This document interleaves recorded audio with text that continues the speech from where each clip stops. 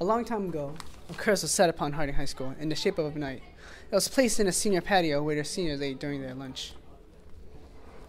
Blah, blah, blah. That's the story every freshman got when they first walked through the doors.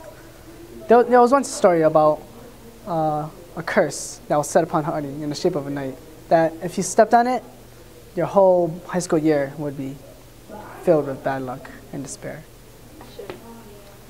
I didn't believe that curse one bit, and whenever I saw that knight, stepped on it, sat on it, jumped on it, did everything I can to try to make the curse fall upon me. The first time I stepped on it, nothing really happened. I jumped on it and stayed on there for a while, but nothing happened actually. So I knew those people were lying about the story. I guess it took a little while for the curse to actually happen, because I guess I went to my locker, and then when I opened it, all my stuff came tumbling down. It was like a freaking meteor storm.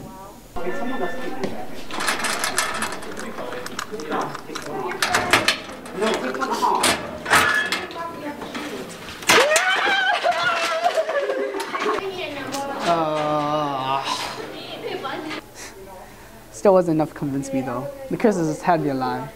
And during my next year at Harding, I heard about a new curse, that if you stepped upon the knight, then you would get stuck inside a room with the soul of the knight.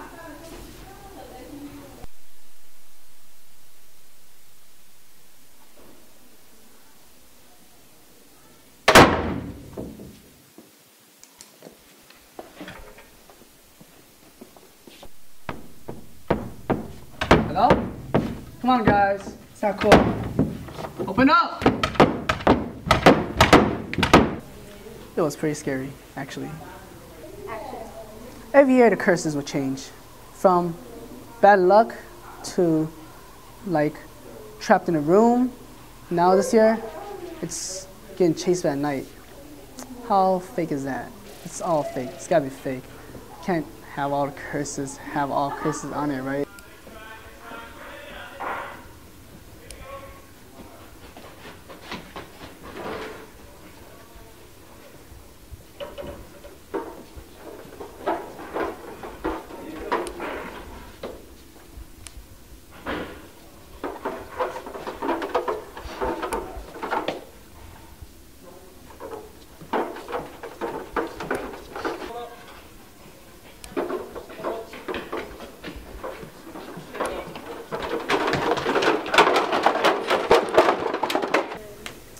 Well, it turned out that that night was real, so I got chased all over school.